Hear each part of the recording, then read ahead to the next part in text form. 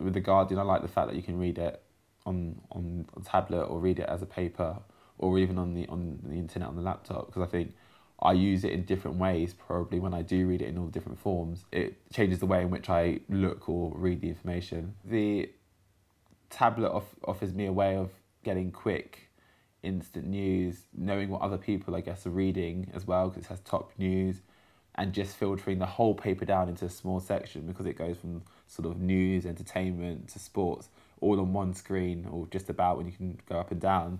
So it's sort of a bite-sized chunk of what the actual paper is.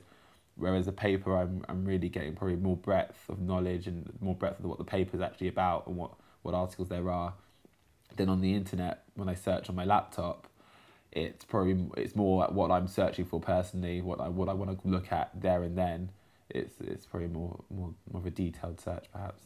All coming from The Guardian, just three different ways of looking at it.